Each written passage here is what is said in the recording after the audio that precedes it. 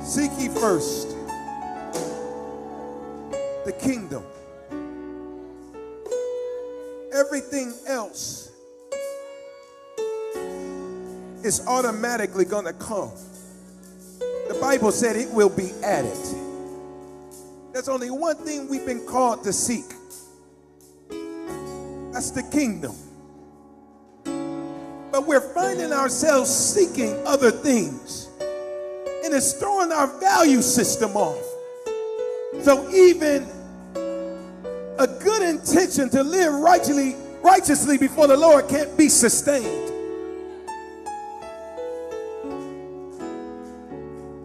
The Bible says, if you search for me, you're going to find me. But listen, that's if you search with all your heart. See, some of us are searching, but he hasn't reached the value yet in our lives where we can give God all of our heart. And so the exhaustion that comes from searching is because we're in battle within ourselves with areas of our heart in our lives we're not ready to surrender to God. Then the discouragement comes in.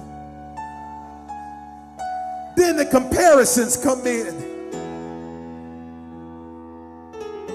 Then the condemnation starts to seep in.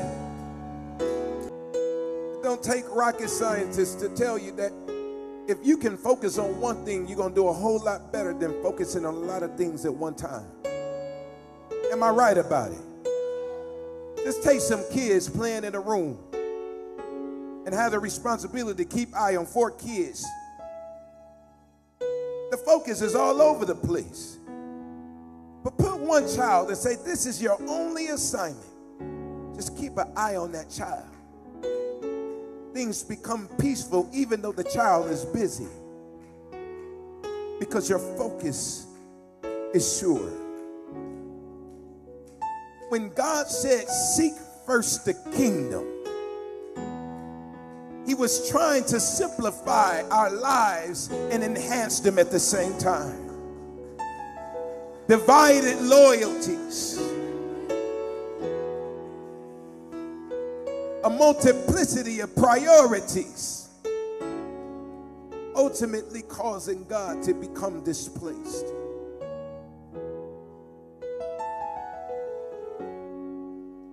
So even though we say, Lord, my heart is yours, it all belongs to you. We're all singing it and expressing it from a different place, depending on where we've placed God in our lives. My challenge is not to judge where you are. My challenge as spiritual leadership is to guide you where God has called for us to be. So this isn't condemnation or judgment.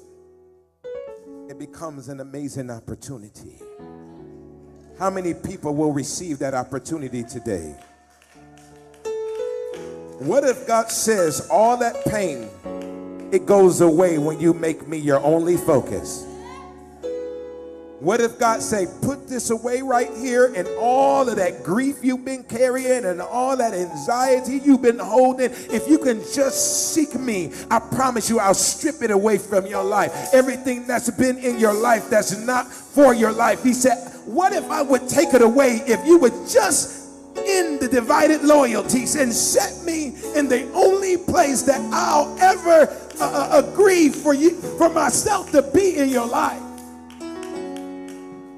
God will never take second place to anything he created.